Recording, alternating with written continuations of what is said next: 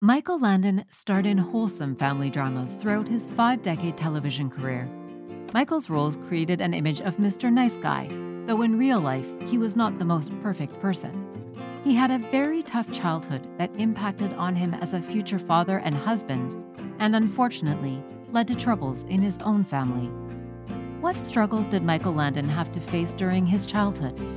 Stay with us and learn more in this video. Michael was the youngest son of a Catholic mother and a Jewish father who were both actors. Michael's parents fought bitterly in front of him. "I always wanted to get away from my family," Michael revealed.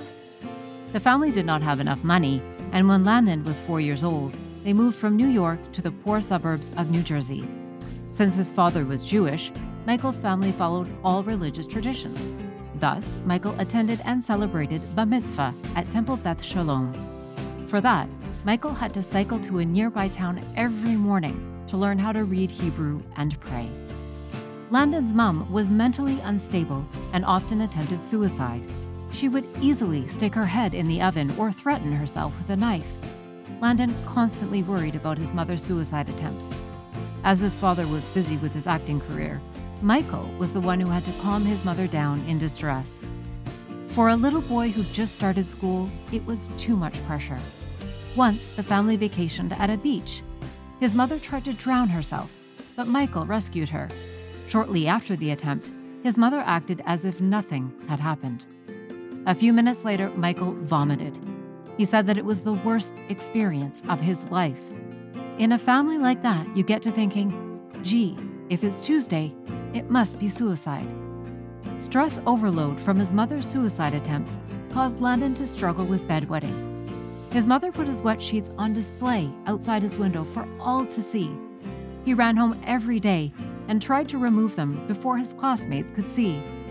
A chronic bedwetter, he retreated into a fantasy world, finding solace in comic books and solitary walks. These events later inspired Landon to write and direct the 1976 made-for-television movie, The Loneliest Runner. Young Michael was an outsider.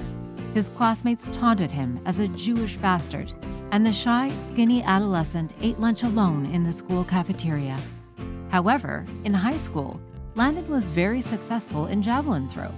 He had the longest throw by a high schooler in the United States in 1954. It even allowed him to get an athletic scholarship at the University of Southern California. But a new trouble came in his way.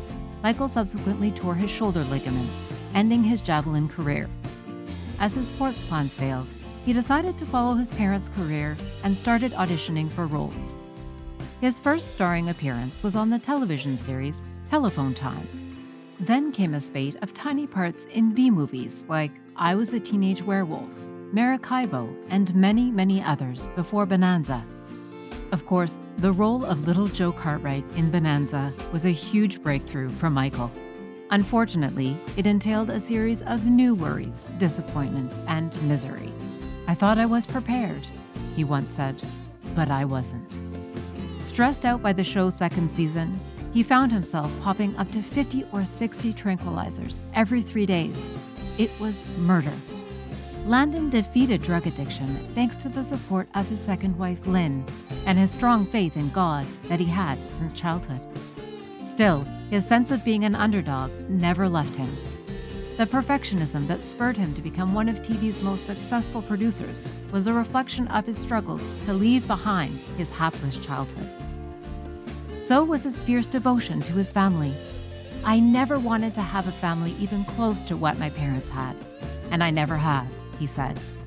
Landon tried hard to build a happy family, but his past left its mark.